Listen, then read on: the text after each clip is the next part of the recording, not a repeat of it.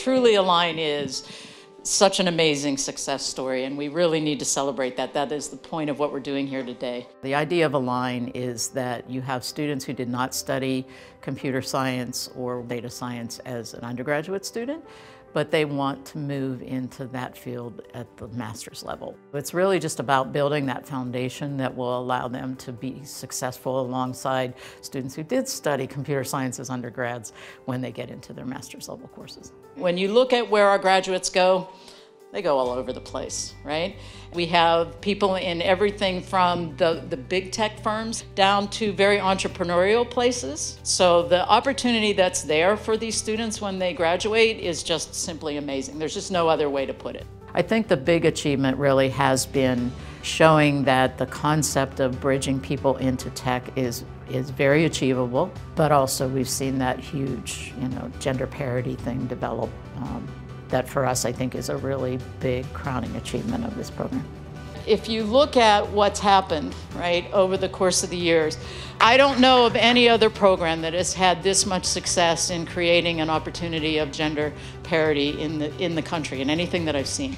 When I stepped onto the San Francisco campus and went into my very first class that I taught there, and I looked out and saw, the number of women that I saw in front of me, never had seen anything like that in my whole career. And I had been teaching for well over 30 years at that point. So I think what's ahead for Align is finding different ways of delivering the program that will speak to other individuals than what we've been able to reach so far with the program. It is an investment to go do a master's program, right? And so that socioeconomic diversity, we want to provide opportunity to people who it's really going to change the course of their families' lives to get into tech. One of the things we need to do is break down geographic barriers. This fall, we're launching a program where we're going to do some online instruction, but with some residency experiences where we will take the students into campuses and provide some of that cohort building and really intense support for them while they're in person.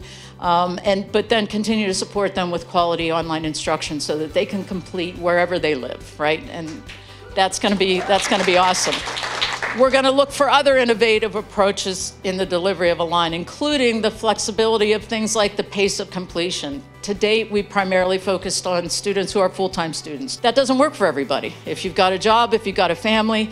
So we're talking about all kinds of opportunities to give flexibility in how somebody paces their way through the program to get to completion. The last way we're going to need to evolve is to recognize that people aren't just going to want to bridge into computer science. We actually have created now bridges into all of our programs, cybersecurity and AI and data science. So we have them, but I think the question of what are those other types of aligned programs that will give opportunity to people for whom our current programming just doesn't seem to fit. We're serving students and giving them opportunity. Seeing the impact that the program has on the students' life, hearing their stories about how much they appreciate the program, and then connect with them again after they graduate and find out that they're being successful. To me, that's the ultimate thing that we're doing in this program. And seeing that worked out and achieved is really motivational for me. So when I think about the future of Align, it's a bright one. I mean, we talk about this stuff ad nauseum sometimes. What are we going to do about, and we come up with these ideas, and some of them are actionable and some of them are just crazy, right? But we're going to continue to talk about them, and we're going to continue to innovate this program so that we can realize that vision that we all share of diversifying tech and bringing computer science to everyone.